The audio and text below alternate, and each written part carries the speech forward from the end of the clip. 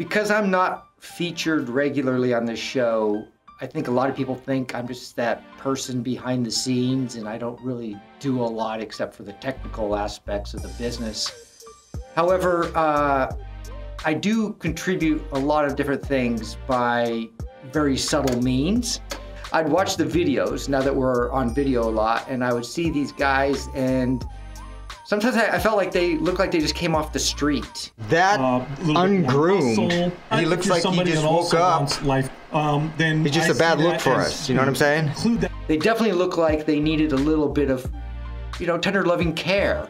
And we want to look very professional here, right? I can't believe that. I mean, they need to do something with their hair, okay? Living better. What does that mean? Adam obviously he doesn't have any, but you should just take a look at his beard. Ever. We're a professional podcast. We're the #1 fitness podcast in the world. 1 to 3 times Adam's a week. beard not so bad here. It's a little sparse looking. It's not very well trimmed. So I said, okay, we got to get somebody in here that can make these people look great. Justin looks like he should be walking around in his underwear 3 times a week with a beer in his hand. Would they be? I mean, come on. However, how do you slide that in without them taking offense? Well, I, of course, enlisted Adam because Adam is our style guru, right? And so I said, hey, you know, Adam, you know, you're the sharpest dress guy here. You know, when your beard is super trim and cut and your head shaved perfectly and you've got the caldera on it and it's got a beautiful shine to it and it just makes you glow. You see, what if we could do that every week? And the next thing we know, Vicky is in our life. And all of these guys, like our Supercuts guy, Sal, okay? He's in there getting himself styled up really nice. He's got a nice part down the side. And I gotta say, the level went way up. I'll probably take a nap this afternoon or something. Like an old man. Yeah, no, I feel absolutely terrible for poor Vicky, right? I mean, she gets Justin and I, which I'm sure is easy, right? I'm obviously easy to cut my hair, right? It's not a lot of work for her to do, but she probably has the most work with salad. Caffeine's extremely addictive. The part that's probably the most challenging for her, she's got to sit through and listen to him talk nerdy science the whole time, you know, HCG levels, and metabolism, and mitochondria. And HCG is a hormone that's produced during pregnancy. Delta crash August 2nd, 1985, Lockheed L-1011. In fact, that's what pregnancy tests detect. Right, yeah. I'm sure he's telling her all this bullshit, and she's probably just nodding her head and agreeing with him, pretending like she's really listening, but I know she's not. You eat 500 calories, you're going to lose weight. For sure. Catecholamines are like epinephrine, norepinephrine, it's like the energy chemicals. Qantas. Qantas? Qantas never crashed. So I don't drink coffee typically. Sometimes I do, but usually I'll do caffeine pills with theanine. Theanine's going to help you ride out that buzz and keep you nice and sharp and keep that high elevated. Yeah, I've heard that pitch a lot, and the first couple times appreciated it, but honestly, sometimes I just want to indulge and have my coffee in peace. And it's ranking 1 to 5 in a lot of the small categories. Exercise and fitness has been pretty good around in the top 20. And I'm sorry, Vicky, but that's literally just what's going to happen. No, Vicky's really cool. Obviously, she does a good job with our hair, but she was really interested in all the intricacies of nutrition and fitness, and so I was able to go into some depth, and she seemed to really appreciate it. I think she likes to learn all that stuff, so we were able to go down some pretty good rabbit holes on nutrition and stuff, so I know she liked it. It's not just a hair thing. I brought in one of my friends, Michael Wilcoxon. He's a professional comedy sports player. He's been doing this for a good 15, 20 years. The thing that I want us to do for this is say yes and add more information. I knew there was going to be a little resistance around it, especially with Adam, because Adam kind of, you know, he kind of thinks of himself as a very spontaneous guy. 5 things that you would eat with cheese. Justin, of course, he kind of thinks of himself as a comedian. Yeah, you know, the thing about comedy is, you know, there's multiple types of comedy. I know how to sell it to these two guys. I'm going to say, you know, just play along, guys. Sal really needs the help. Down. All right.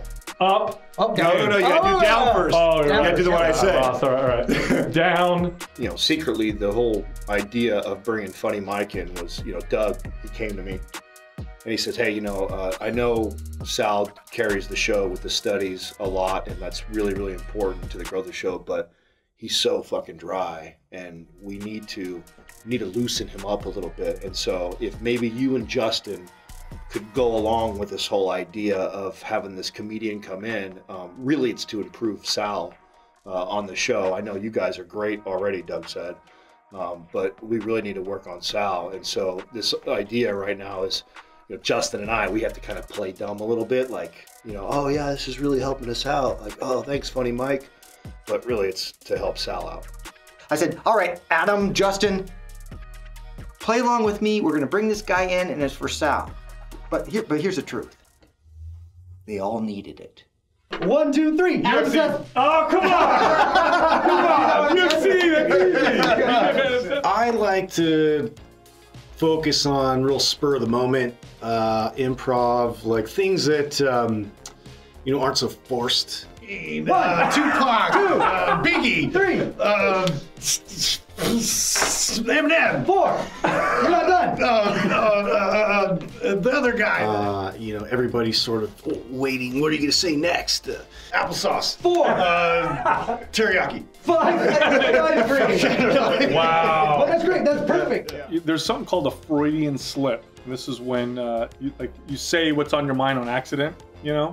Come on! Hot chicks. 3. And so the game makes us say things quickly, and it's just very obvious what's on his mind. You know, food, cheese, hot women. I mean, that's basically like, if you could peer into Justin's brain, it would be like a music video, and there'd be like chicks pouring like nacho cheese on themselves. That's like that's his brain. What's going on in his head? 1, 2, 3. Off-road! Off-road. Yeah, I got frivolous Adam purchase. I love this guy because he gives us these great analogies. My favorite part about the analogy he gives is they normally fly over Sal's head. Like he gave this analogy about volleyball the other day. In volleyball, someone's got to set the ball. Yeah. And so being the person that sets the ball is really fun. And in comedy sports, Sal, just, you could see the look on his face, him pretending like he knew what was going on, but absolutely had no clue what setting in volleyball meant. You have to be fast, right? Pizza. 2. Dorito. 3. A burrito. 4. Tacos. You got to be on your toes. You got to be able to make certain statements or play the game with, you know, accuracy and 5 exercises for calves. Oh wow! Standing calf raise, seated calf raise. You know, it was cool because you know, I did really well, but then I was like, oh man, you know, it's like another thing that, you know, I'm better at the guys that, you know, so it's like whatever. I mean, they're used to it by now. Time. 1. Shaving. 2. Eating pizza. 3. Taking a nap. 4. And That's a lot. putting Rogaine on it. You know, we all did, you know, our best, and I would say, you know, I was kind of blowing everybody away, and then Doug was doing decent. He's had a lot of practice. He's done this before. He did. I don't know if a lot of people know this, but he did improv for a long time. So he like called upon all of the skills, right? Of course, for me, it was the first time I ever did it, so I think I'm a natural. So you don't have to incorporate it. Oh. All you have to do is be talking. But also listen and answer. Right. So you have to be talking and narrate this and narrate the multiplication. It's just no like multiplication, addition, no right? division. Okay. Addition or subtraction is all we're gonna do. Katrina and I and Max, we went out to Hawaii right here, and we saw, you know, this 12-foot long snake that was actually on the beach. Now, it was incredible. Did she always go topless, or? She does sometimes. You know, she's really comfortable in her own skin, but you know, it was around 3 o'clock or so when we actually got burned right here because she laid out for so long. Yeah. We play all these different games. One of my favorites to play is we do this photo album game where you pretend like you're telling a story about a trip and you're showing a photo album to the other guys.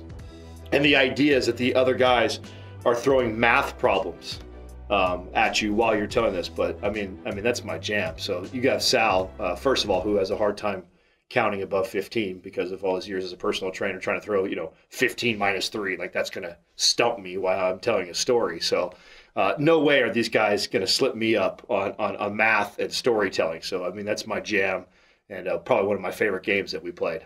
It was crazy. Like, I mean, is that Speedo? Is that what size did you get there? Yeah, well, this is a double X, you know, but you know, it's about 19 inches all the way around. It's about where it's at. Okay. You know, so. Adam, I could see a little bit of smoke coming out of his ears. I think there's a few circuits that bursts or caught fire in his head. It's like if you get Adam thinking too hard, he's got to go take a nap because it's just too much for his. He's already working at full capacity with his up diagonal. You know, it's like trying to get like 400 horsepower out of a 2-cylinder car. Like you could do it, but there's a lot of like nitrous and turbo and weird things happening. You know, I know Adam afterwards had to go take a nap for about 40 minutes before we started the podcast. He's the numbers guy. I like the incorporation. I know. I thought that was taking it to the next level. Is that okay? Can I try to fuck you up? I'm just gonna do it like. My favorite part about incorporating these improv sessions is just being able to let loose and get a little bit silly and wacky. Cheesy twink, it goes right with your drink. Yeah. Cheesy twink. Yeah. And then Cher joins in. Cher joins in. We tend to do a lot of serious conversations, and then we try to find the fun in that.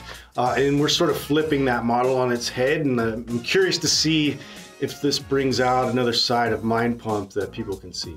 It's pizza dough, right? It goes with cheese and Pop Rocks. Now it's like a pizza Twinkie. Like a flavor explosion in your mouth. Exactly. Ooh, there's What I'm really enjoying is seeing the benefit for the entire production. So, again, behind the scenes, I have to be very subtle, very ninja about my approach, but it's effective.